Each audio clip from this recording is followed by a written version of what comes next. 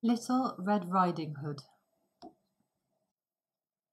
Once upon a time, there was a little girl who was loved by everyone who knew her. Her grandmother was so fond of her that she delighted in giving her presents. She made her a beautiful cape and hood of red velvet.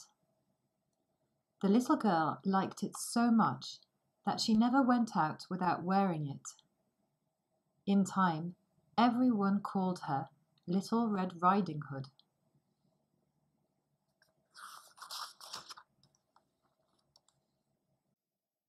Little Red Riding Hood lived with her mother and father in a small cottage near the edge of a large forest. Her father was a woodcutter and worked all day in the forest. Little Red Riding Hood loved her grandmother just as much as her grandmother loved her. Nearly every day she went along the path through the forest to visit her.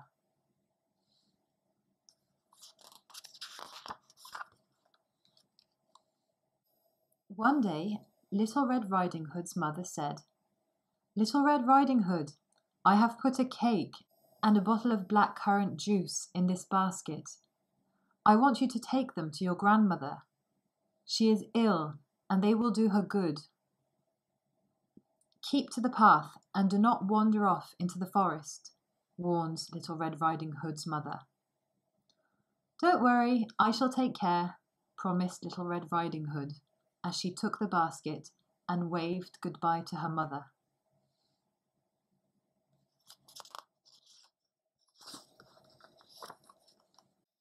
Before she had gone very far along the path through the forest, Little Red Riding Hood met a wolf. She had never seen a wolf before, and she did not know what a wicked creature he was. She thought he was a large dog, and she was not in the least afraid of him. "Good morning, Little Red Riding Hood," said the wolf. "Good morning, sir," she replied.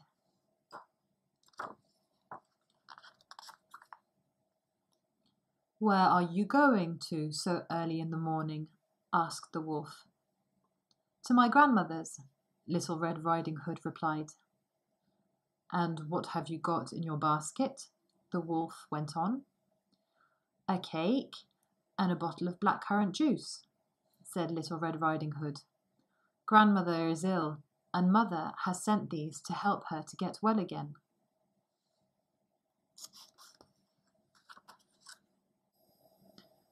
"Where does your grandmother live, Little Red Riding Hood?" continued the wolf. "Just a little further into the forest," answered Little Red Riding Hood. "Her cottage stands under the 3 large oak trees." "What a tender young creature this is," thought the wolf. "She will make a more juicy mouthful than the old woman. But if I am cunning, I should manage to eat both."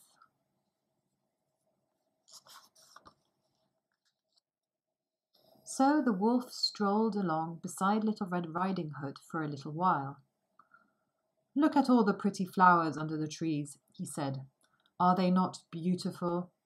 And can you hear the birds singing? You should stop and enjoy these pleasures instead of walking straight along the path." Then the wolf said goodbye to Little Red Riding Hood and set off quickly for grandmother's cottage.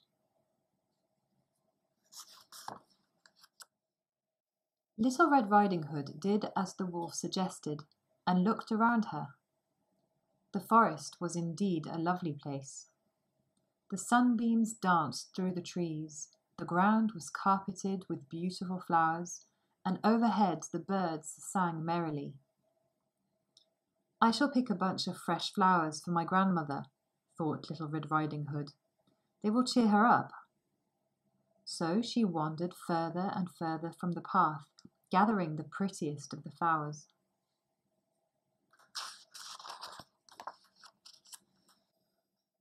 By now the wolf had reached grandmother's cottage.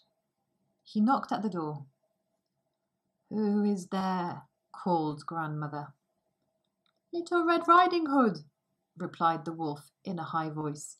"I have brought you a cake and some blackcurrant juice." "Press the latch, open the door, and walk in, my dear," said Grandmother. "I am so weak that I cannot get up." The wolf pressed the latch, opened the door, and walked in.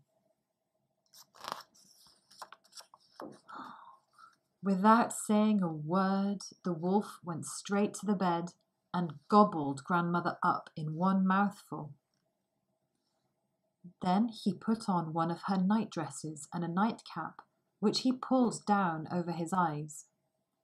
He drew the curtains and got into bed, pulling the bedclothes well up to his chin. Then he waited. Meanwhile, Little Red Riding Hood had wandered far from the path, for the loveliest flowers always seemed to be the furthest away. When she had gathered a pretty posy of flowers, she returned to the path and went on her way. When Little Red Riding Hood arrived at her grandmother's cottage, she was surprised to find the door standing wide open.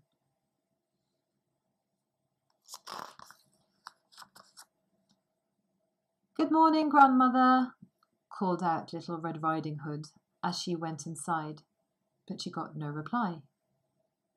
Then Little Red Riding Hood began to feel rather uneasy. She went up to the bed and drew back the curtains. There lay her grandmother with her cap pulled down to her eyes and the bedclothes pulled up to her chin, looking very strange. "Oh, Grandmother," cried Little Red Riding Hood, "what big ears you have!" "All the better to hear you with, my dear," came the reply. "Oh, Grandmother, what big eyes you have!" "All the better to see you with, my dear." "Oh, Grandmother, what big hands you have!" "All the better to hug you with, my dear." "Grandmother, what big teeth you have!" "All the better to eat you with." With these words, the wolf jumped out of bed and gobbled up Little Red Riding Hood in one mouthful. Then he climbed into bed, lay down, and fell fast asleep. Soon he began to snore. He snored so loudly that the cottage shook. Just at that time, Little Red Riding Hood's father was passing nearby. He heard the awful snores coming from the cottage and thought he had better go in to see why Little Red Riding Hood's grandmother was snoring so loudly. When he went up to the bed, he saw the wolf lying there. "You wicked creature," he cried in a rage. With one blow of his axe, he killed the wolf and pulled him out of the bed. Then he had an idea. Perhaps the wolf had swallowed Grandmother whole, and perhaps he was in time to save her. Little Red Riding Hood's father cut open the wolf, hoping to find Grandmother inside, alive. Imagine his surprise when up popped a little red hood and out jumped Little Red Riding Hood. "Oh, how frightened I was," cried Little Red Riding Hood. "It was as dark as night inside the wolf." Then her father helped Grandmother out. She was still alive, but was feeling very unwell.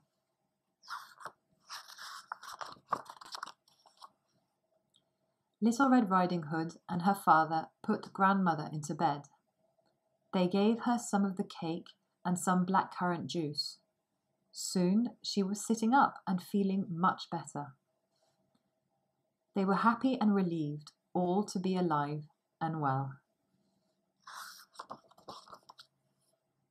Little Red Riding Hood's father took her by the hand and led her back home. When Little Red Riding Hood's mother heard their story, she was shocked, and she gave her little girl a big hug.